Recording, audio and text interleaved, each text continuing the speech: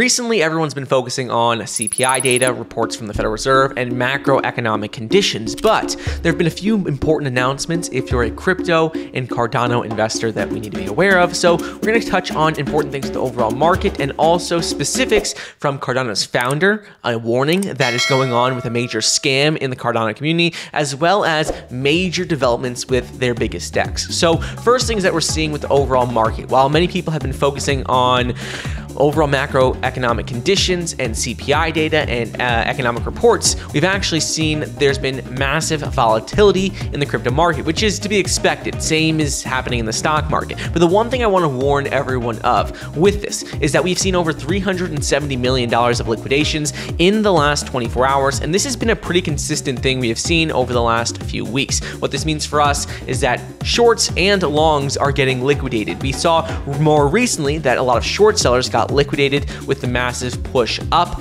after the Federal Reserve announcement and CPI data. But either way, what I would warn is to not take leverage, because people are simply losing their money, accounts are getting liquidated, and by taking leverage, you're just putting yourself at risk, because we need to expect volatility still in the coming weeks. So that is the first thing. What we're seeing with Cardano, though, in particular, I want to quickly interrupt today's video to bring you a word from our channel partner, Fairdesk. Fairdesk is one of our longest term sponsors on the channel, and they are a cryptocurrency exchange that offers up to 125x leverage. This is the platform where I have currently been doing a lot of my leverage trading as of recently, because they have a very simple and easy to use platform that really provides investors with access to the global crypto markets. Some of the features that I personally enjoy and use the most on Fairdesk are three things. First is that they have a simple mobile app with great charting features if you like technical analysis. The second is that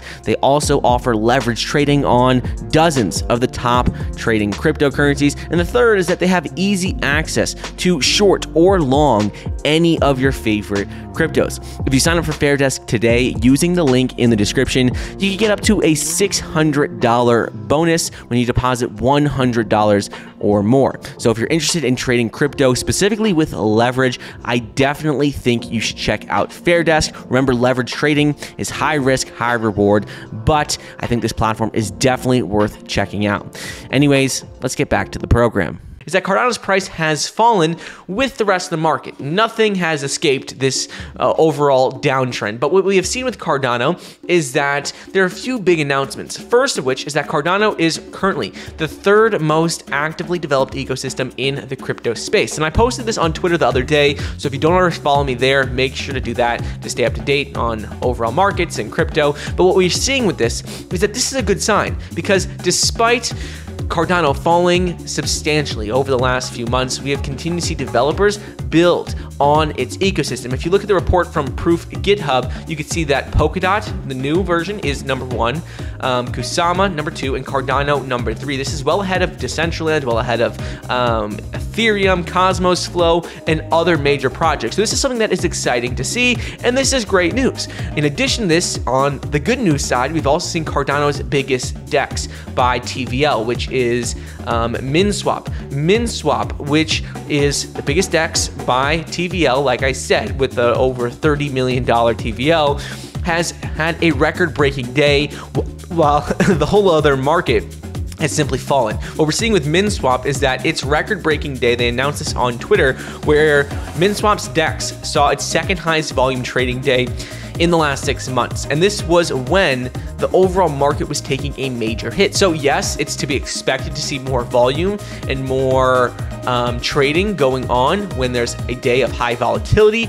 But this is very interesting, because when we're seeing a day that has second largest trading volume day in over 6 months happen when the whole market is crashing, that at least shows us that people are using the Cardano ecosystem and actively buying and selling it, because you got to remember, every person who's selling, there's a person on the other end who's buying. So it's interesting to see that we're seeing record-breaking days for volume. This could be a signal that capitulation, that the bottom of the market is very close, like we've been saying for a while. This is something that's just very interesting to see, that Cardano's biggest DEX had a record-breaking day for trading volume when the whole market was absolutely just a dumpster fire. We saw everything crashing. So that is really interesting. And third thing, which is positive, is that we've actually seen Cardano's founder, Charles Hoskinson, come out and talk about what he predicts for crypto moving forward. And what he says for the overall crypto market is he predicts that crypto is going to decouple from the stock market into its own economy